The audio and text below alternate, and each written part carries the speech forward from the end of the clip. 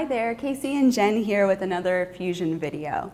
Today we're going to be talking a little bit about props and modifications. So I wanted to introduce the Overball to you.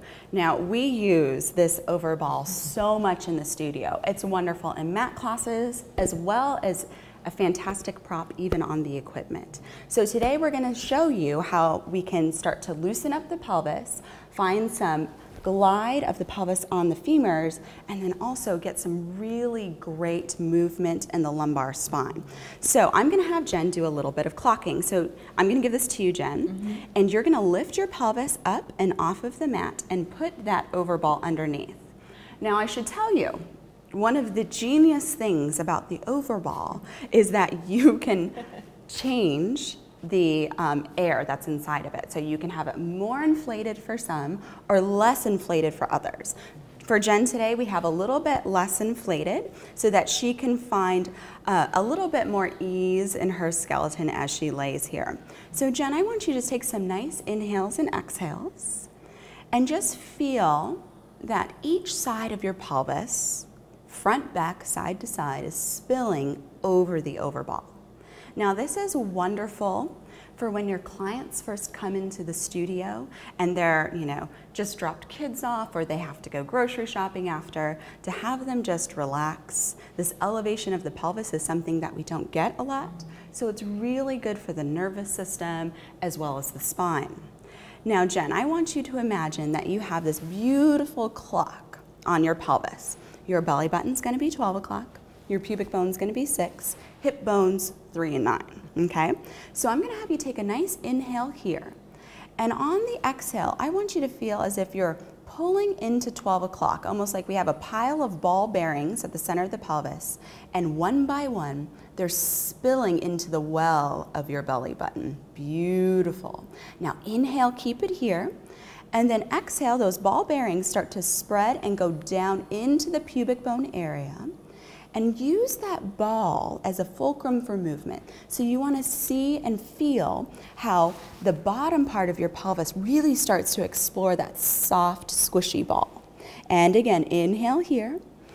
Exhale, one by one, the ball bearings start to puddle inside of that belly button. Good. And just keep rocking back and forth here. And so as you're cueing this, you really want to cue the softness of the movement, because if your clients that tend to be kind of destination oriented, what will happen is they'll grip into their glutes, you'll see their shoulders kind of collapse in on themselves. So we want this to be as soft and as easy as their breath. Very nice, Jen.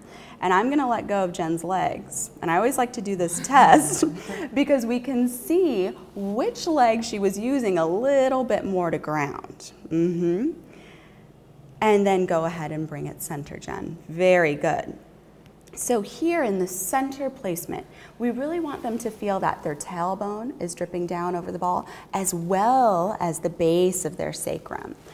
Now here's a little bit harder one, 3 and 9. So ball bearings again, we have our nice little pile. And let's go ahead to 3 o'clock first.